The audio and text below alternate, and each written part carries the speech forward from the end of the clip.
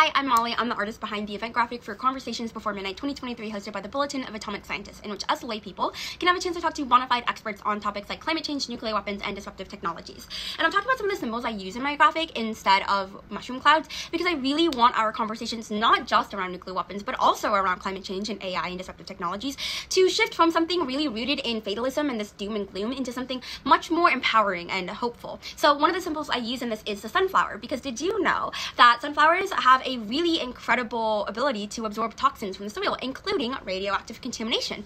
So they actually have historically been used and planted at previous nuclear disaster sites like Chernobyl and like Fukushima. In addition, there's also evidence that sunflowers have been historically cultivated by native indigenous groups in North America, in what is today Arizona and New Mexico. And so, of course, anyone who has seen the Oppenheimer biopic knows that New Mexico is the site of the very first nuclear weapons detonation, and sunflowers, of course, too, have now become heavily associated with the conflict in Ukraine and calls for peace in the region.